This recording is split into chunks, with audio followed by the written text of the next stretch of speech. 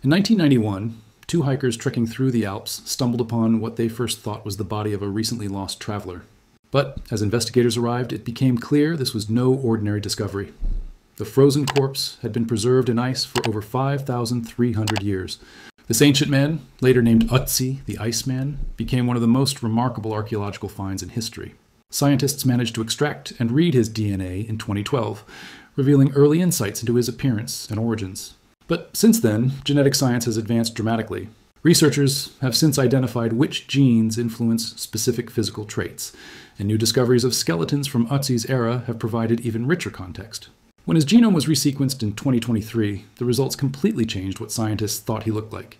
Ötzi likely had much darker skin than earlier reconstruction suggested, and carried genetic markers linked to male pattern baldness.